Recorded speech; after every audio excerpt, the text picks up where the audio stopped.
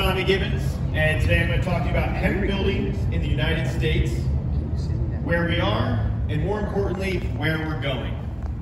The good news is the fairly short history here. Hemp was only legalized in the United States in December of 2018. Last year was the first federally legal growth season.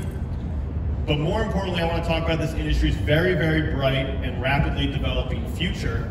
And I want to invite you all to become a part of it, for the personal benefit of your business, for the homes that you'll be living in, and for our collective environment that we're all going to share together. So before starting, I want to acknowledge that we are all here with great risk, right? And that shouldn't be news to anyone who's been hearing about what's going on in this world. And maybe that comes naturally to us because we're in the construction industry and we know that every day on the job site contains some risk. But I truly encourage us to be as cautious and sanitary as possible over the next few days. I personally want to normalize doing things other than handshaking, whether it's foot taps or elbows. And I would have made this trip if I didn't think this message was so important to share that it's worth the risk that we're all putting ourselves in. But I want to offer a counterpoint to our viral world that we're living in. Because as we watch this foreign disease get flung to different corners of our earth and infect the populations and the people there, I want to introduce another aspect of virality, and the idea that good ideas can also be viral, and they need to be viral. And we go to conferences and we go to meetings and networking and gathering, and yes, we can swap diseases there, but this is where we exchange new and important and good ideas, and it's fundamental. And so, I believe once we find the vaccine to what's going on out there, it's going to spread much faster than the disease did itself. And we all owe it to the people in the health professional fields who are working on this cure and working on taking care of the people, doing work that us in the construction industry we can't do. So our brothers and sisters who are working on this, that's a problem that we're not capable of solving, but hopefully we will solve problems like healthy buildings and healthy environments for them to live in. So here's an idea. And today I'm going to infect you with this special seed of an idea that our buildings will be better built, better for inhabitants, and immensely better for our environment if they are built from plants. And we're talking about plants that are easily domesticated, soil enriching, and can be grown all across our United States and other countries with similar climates. Now I get people who email me every day acknowledging the potential of what we're doing at Hempitecture and the promotion of hemp-based building materials. Just this week, a man told me that this could be the lungs of our planet if we make building materials from naturally recurring, renewable plants. And I get that encouragement because they see me and they think I'm young and I'm corporate bred compared to a lot of people in the hemp industry, and I'll be able to go and represent ourselves to people like you, people who are actually making construction decisions on projects all over the United States. And I hope we can be a part of this change. I'm still not 30, and in my lifetime, I've seen huge amounts of change. And I want to talk about 3 particular industries that have changed before we even start talking about building materials. So here's one, power and energy. We've seen the United States shift from coal and natural gas to renewables. I attribute this to the CO2 revolution, the common sense that we can't just be burning CO2 into our atmosphere without repercussions. But your home, you won't know if you're powered by clean or dirty energy. It will likely make no sense to you, or no difference to your indoor climate. And so it wasn't necessarily a hard choice to make. It was mostly led by companies who wanted to go renewable, wanted to show some type of green stewardship, but they knew the consumers weren't going to have to go through a different product. This is a more telling development.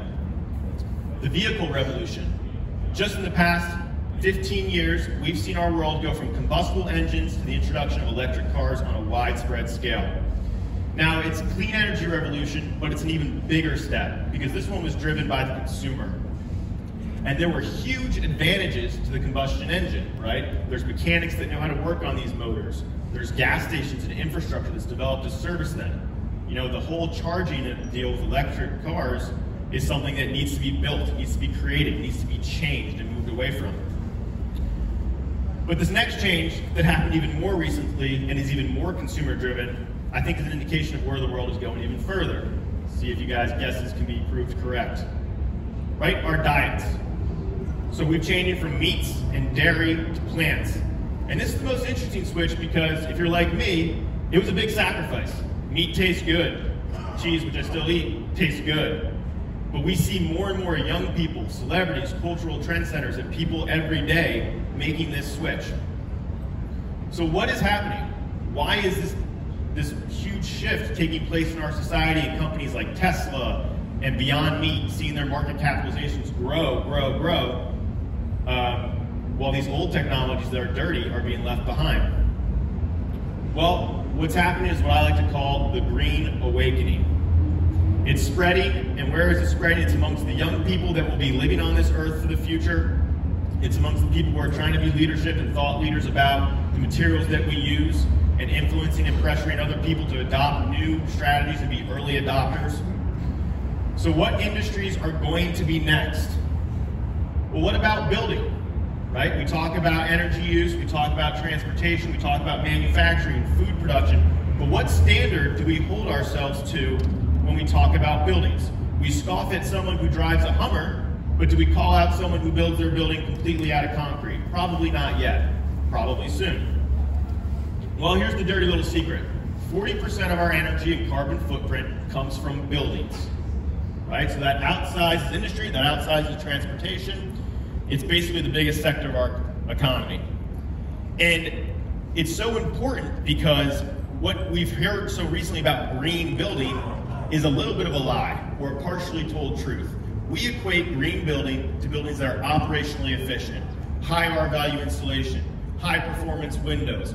You know, it passes the blower test at the door so that the air does not escape. That takes no consideration into the composition of the materials used to build that building. If those buildings have a huge carbon footprint and need to be extracted from minerals, if they needed to be highly processed or shipped from a foreign overseas source, they're going to contribute to the greenhouse gas pollutions in our environment. So one of the most important questions we can ask is not just how do your building materials perform, how do they behave after their lifespan? Are they going to landfill, or are they biodegradable? Are they made from materials that can be rapidly renewed, or are they from depleting resources? So we're going to talk about hemp-based building materials and what you can do with materials that are made from the byproduct of a plant that can be grown on a renewable basis. So our first material is hempcrete. This was the largest hempcrete house built in the United States in the summer of 2018 in Bellingham, Washington. Let's go ahead and roll the video and start talking about it. And it was an undertaking. I was on this job site. It took 8 weeks. You can see it there with a plaster finish. You know, keep watching this video and I'll walk us through hempcrete and how it behaves. There it is before it's plastered. There's me working the mixer. This was all mixed and cast on site. So you were talking about CMUs and prefabricated building products. Hempcrete is a raw material that was mixed on site as recently as a year ago. You put it in a concrete iron pan mixer. You're adding some type of limestone mortar to the shins of the hemp plant. And what you're getting is an insulating wall infill material that actually is made up of predominantly plant carbon. Now you take that material, just moving it around a job site is a huge, huge undertaking, and you're packing it in between floorboards to make walls. Now the bucket brigade, which you see here, is kind of an outdated mode of installing hempcrete. And our company is undertaking ways to improve not only the materials used, but also the labor efficiency of a hempcrete project. That includes things from prefabricated hempcrete insulation blocks to spray-applied hempcrete like you would spray in other insulation products, or even spray in shotcrete or something similar to that. If you're interested in seeing a look at our machinery, we invite you to our dome just across the street. We'll be there all week showing off these materials. Now, the thing about hempcrete is it's destined to be a little bit of a cottage industry. We're dealing with 12-inch thick mass walls that are great at hydrothermic regulation of a building, but not necessarily the fastest way to install materials on a house. And we know that for adoption of new materials, there cannot be hurdles like increased time, waiting for these materials to cure before finishing with plaster, or hiring crews that don't know how to deal with hempcrete on a job site. So even though this is the top 1% of sustainable building materials, you're talking about passive walls that have great thermal mass, continuous insulation to eliminate thermal bridging, that can passively heat and cool your house as the day cycles fluctuate from heating and cooling. But it's not quite there yet to be put into every single job site in the United States. So we developed something that is. And this is called hemp wool. Now hemp wool is an insulation product made from the fibers of the hemp plant. And what I've got right here is hemp biomass. And there's something pretty special about hemp biomass because it's very readily available in the United States. Who here knows what CBD is? Show of hands. Yeah. And who here knew what hempcrete was? Crickets. Our employee, great. So CBD biomass is being grown all over the United States, and this is a huge development in our industry. The idea that, okay, we can take this plant that has been grown for its flower for medicinal and food purposes and take what's basically a waste product, a waste stream of the processing, and we can turn it into two very important insulation products. The inner wooden core can be chopped up to make an aggregate for hempcrete, and the fibers, which transport the water up and down the plant, can be turned into a fiber bat insulation product called Hemp Wool. Let's run that video. This was a project we did for an Olsen Kundig design for a very high-end net worth client in Venice Beach, California. It is a 3,200 square foot house. We insulated both interior and exterior walls with hemp wool. The benefits of using hemp wool is it fits directly between standard stud construction. Its R value is R 3.7 per inch, which is identical to fiberglass insulation. It has a Class A fire rating. It's non-toxic. It doesn't emit any VOCs. It's mold, pest, and rodent resistant. And it is long-lasting and durable. And then at the time when you're deciding to destroy your building and create something new, it can be thrown into a landfill and will completely degrade and decompose. So we view this material as an important step in our industry because it's going to be the first introduction of a hemp-based building material to a lot of construction projects. We don't think that it ends with hempcrete. We don't think that it ends with hemp wool. I expect in the near future we'll have structural hemp-based building products. We'll have wall sheeting boards and fiber boards made from hemp materials. We'll have hemp siding. We'll have hemp flooring. There's already a factory in Kentucky that's producing something called hempwood that I encourage you all to check out. But it is a very rapidly developing industry, and what it's going to take is a few things. One is there needs to be farming. Right now, we import our hemp from an overseas partner, Canada. I mean, they're not overseas, they're over a border though. And there are no local farmers that are producing this in the quantity and specification that we need. More importantly, there are no processors yet. So when you take the raw biomass and you want to turn it into building products that are ready to go onto a job site, it needs to be processed. Those investments in those facilities are coming in more and more every day. We hear people looking for information, how to become a processor, looking to partner with us as being an end purchaser of their goods. It's something that I know is going to happen in the next 5 to 6 years. The good news is we already have demand for these products. We get asked to be on more hempcrete job sites than we could feasibly do in a year. We spend more of our time now teaching other builders so that they can bring these installation methods to their construction practices located all over the United States. And we have orders for hemp wool that exceed our current inventory. It's an insulation product that with basically no marketing has spread through the green building community almost instantaneously. So we don't know where this is going to go. Probably the question you guys have is how does this cost relative to general insulation products? How much is someone going to feasibly pay for something that they won't be able to see inside of their walls? Well, right now hemp wool retails for roughly 13 to 15% more than mineral wool. So that is our nearest substitute. It's cheaper than sheep's wool. It's cheaper than chopping up denim blue jeans and putting them in your building, which is considered another green insulation method for some reason. And we truly don't know where that price is going to bottom out. Like I said, this is from an overseas manufacturer. Pretty soon we'll have domestic production using locally grown domestic hemp as the feedstock for all of these insulation materials. And where that price floor is, considering this is a waste product of a plant that's already being grown en masse in the United States, we truly don't know. We expect it to get lower and lower each year. So I'm gonna stop there. I think I gave you guys a lot of new information about building materials that I pulled the room a little bit before I got up here. It sounded like it's something that's completely new, and that's great.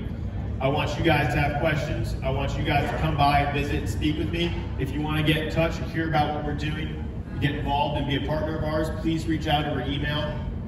We know it's going to take a movement. It's going to take this idea getting to more and more people. And so I encourage you to spread what you heard today, spread the link of this video, and let's make a revolution happen.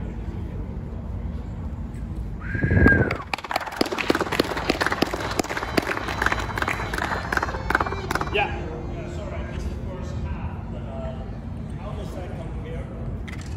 does that compare with other plant waste material from grains and corn and stuff like that? Great question. So hempcrete is, first of all, it's a little bit of a misnomer because we're not dealing with a structural concrete product. We're dealing with insulation / infill. And it absolutely can come from different plant materials. Canaf is a viable plant. Flax is a viable plant that produces a lot of herd fiber. Sunflower is a viable plant. There is a buzz and a zeitgeist around hemp right now that makes sense to kind of use that as a catalyst to getting these materials in front of a lot of people. But the possibility of rice stalks can be used, corn can be used. Using plants for building materials is a huge Pandora's box that we haven't even opened yet. So absolutely other building materials can be used. Other questions? All right, I must have covered a lot of ground then. All right, well, thank you guys for coming again. We'll be in that dome all week. Come by, have questions, and I really encourage you to take a tour of that.